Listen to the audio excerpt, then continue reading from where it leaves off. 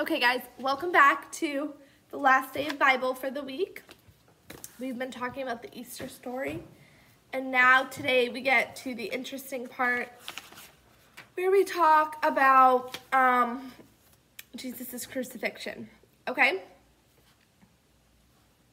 So, Jesus was arrested, okay? Now, Jesus never sinned. He was perfect. He never did anything to deserve the punishment he was about to get. Yet, Jesus was willing to take the punishment for sinful people rightly deserved because of his great love for all the people, okay?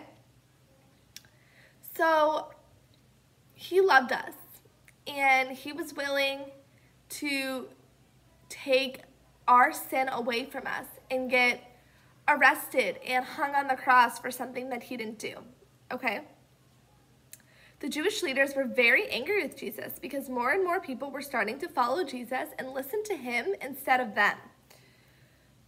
The Jewish leaders refused to realize that Jesus was the Messiah, and they looked for a way to put Jesus to death. Okay. Jesus' disciples treated Jesus unkindly too. They all ran off when Jesus was arrested. So none of his disciples stayed with Jesus because they were scared and they were afraid. And even though they knew that Jesus was the Messiah, they were afraid to admit it. Okay, so Jesus was beaten and they made him carry a cross, okay, all the way through the village where people were. He had to carry his cross on his back. Jesus' suffering and the crucifixion, which means death by being hung on a cross, that's what it means to be crucified. That was all part of God's plan for salvation. So they hung Jesus to the cross and killed him.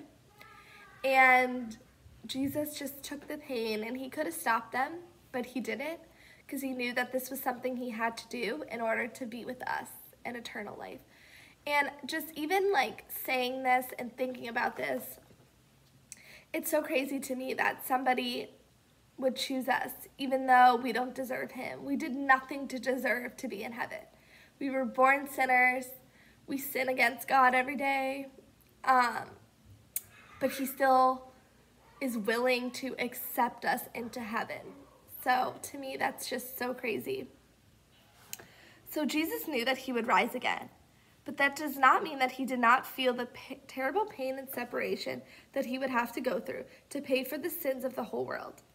He was willing to go through all of that out of love for everybody. Jesus' death on the cross paid for the sins of all the people who have ever lived. People who accept Jesus as Savior have forgiveness of their sins and choose to follow Jesus and have that relationship with Jesus will have everlasting life in heaven. So Jesus wanted the Jewish leaders to be put to death.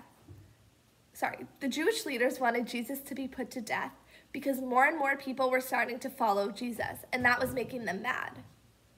How did the leaders know where to find and arrest Jesus? Judas led them to Jesus. Did Jesus want to suffer and die? No, he didn't want to die, but he was willing to die to follow his Father's will. What did Jesus' death on the cross provide for you and me and others? Think about it for a second. Jesus' death paid for the sins of all the people for all time so that they could receive forgiveness of sins and be brought back into a loving relationship with God. So when we sin, we put up a wall between us and Jesus, okay? And we sin every day. So by Jesus dying on the cross, allowed that wall to break down and for us to have that eternal life with him, okay? And we just need to, it's more than just a prayer. It's more than just saying, "Dear Jesus, come into my heart," and then that's it.